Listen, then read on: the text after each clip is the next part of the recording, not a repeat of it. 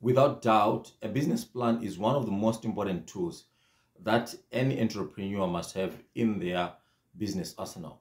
Now, there are so many reasons why entrepreneurs generate business plans.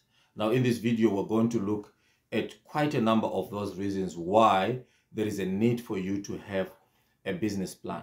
Now, you'll find that in most cases, the reasons are usually monetary reasons where probably you're looking for funding or something like that. But if you are someone who is into business consulting or are thinking of going into consulting for businesses that want to make business plans, or alternatively, you are a new entrepreneur, small, medium, even micro enterprise that wants a business plan or that do not know that they need a business plan, this video is for you.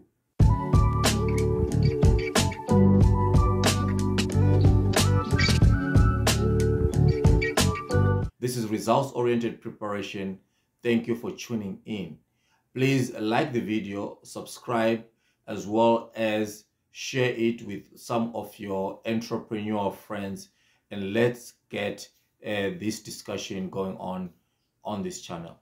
All right, let's jump in. Now, we're looking at the reasons why you need a business plan.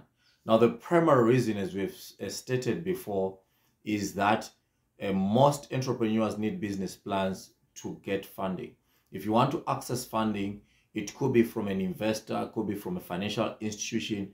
What they require is a business plan that shows precisely the viability of your business idea.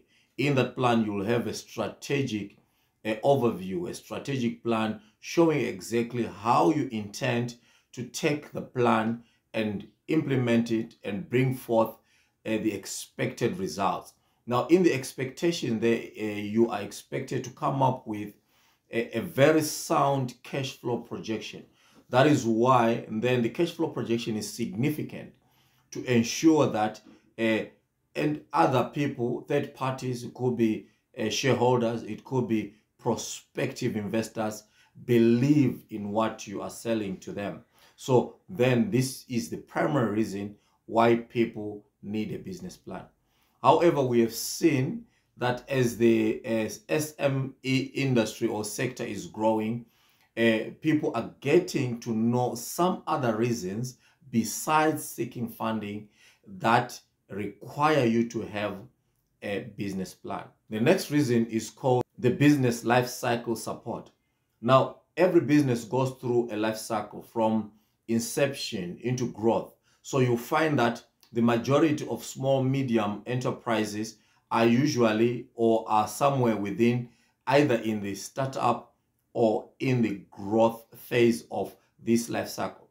Now, it is also important to note that in the first 5 years, the statistics are that 70% of those businesses fail. So there's a 70% failure rate for businesses in the first 5 years from the date of inception. So since a lot of them are caught up between startup and growth, then there is something that needs to happen to make sure that the business then can proceed to other levels or other stages in that life cycle. Now, therefore, you need a very sound business plan where you articulate clearly the strategies that must be implemented to navigate the challenges that you find in these phases or in the first 5 years, so that you come out of them successful, and then you don't become a statistic. You now become part of that 30%, or maybe the figures will change as more and more people become successful after the first 5 years. So you need a sound business plan that has got a very clear strategy on how to navigate the business through the challenges that are faced in the startup and the growth stages of the life cycle. The third reason is market research and strategic planning. While a simple business plan may suffice for maybe micro enterprises which need approximately maybe R1 million or below in terms of funding, more established businesses or small to medium enterprises will require a more sound business plan. Now, in this sound business plan, what is required is a very definite and clear a market research.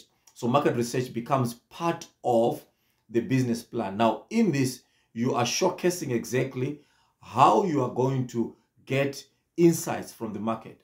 Now, an entrepreneur who does not have a continuous supply of information from the market will face problems, because you won't know exactly how to adapt to the changes, for example, in customer preferences, customer taste, and things like that, in fashions, in fads.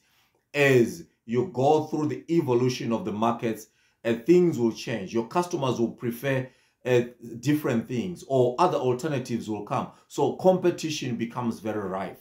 So you need to find out exactly what is happening in the market. To do that, you need market research. Market research plans can be clearly stated in your business plan. So a business plan can be that tool or that vehicle that tells anyone, any stakeholder looking through it, what your intention is in terms of generating the right kind of insights.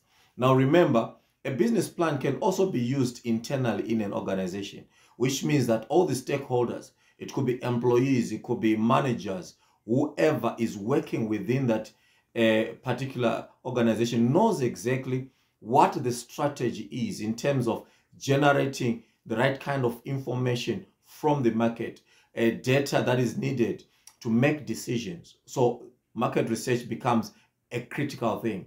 Now, this market research will then be what feeds into your strategic planning. Now, your strategy will now tell us exactly how you intend to achieve the goals that you have set out. In most cases, we're looking at audacious goals. And if the goals are as audacious as we think or as they must be, obviously, you'll need a very clear strategy to ensure that you achieve what you have set out to achieve. The other reason is sector-specific plans. We know for sure that a lot of businesses that are in the, for example, personal services or retail, are businesses that have been so active in seeking help with business plans or with generating their own business plans. Now, as things are evolving, the demand for business plans is increasing, especially now that we have moved into a tech propelled sort of era. You even tech-based industries or sectors or businesses that are basing their day-to-day operations or activities on tech are also wanting, or are also really looking at establishing clear business plans. So you find that the demand, therefore, is now going across different sectors.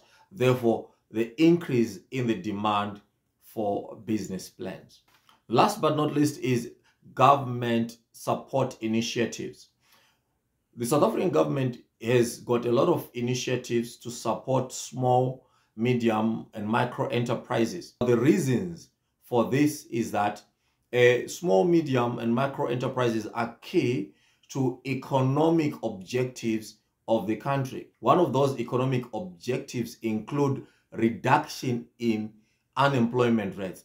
Now, South Africa is one of those countries that have the highest youth unemployment. So having a lot of youth-based formation of businesses is key to make sure that government alleviates some of these economic problems. So to do that, the government has got support initiatives to support SMEs. All right. So then we have seen the demand for a business plan increasing, because the government obviously will deal with someone that has got a very sound strategy on how they want to turn their idea into a viable business. And then to do so, you will need a business plan that is convincing to anyone who looks into it. So therefore, because of these support initiatives by the government, we have seen a lot of young people demanding business plans, a lot of entrepreneurs wanting the government support, creating their own business plans, and also going into the market and looking for people to create business plans for them. However, these are not the only reasons for the increase in demand for business plans. If there are other reasons out there that you know of, please do share this on the channel. Just leave a comment down below, and then we'll greatly appreciate your engagement on this particular topic. Also, remember that we still have got this tool here. This guide is a free guide, how to create a business plan. I'm still offering this for the last month. If you do not have the download yet, please go straight away and get yourself a free download on how to create a business plan. This will help you have a clear and better idea on what business planning is all about. It's in simple, clear language. I hope you liked the video. Please don't forget to give us a thumbs up. Also share the video and subscribe if you have not yet subscribed. This is results-oriented preparation. Thank you for tuning in. We'll see you in the next video. Bye-bye.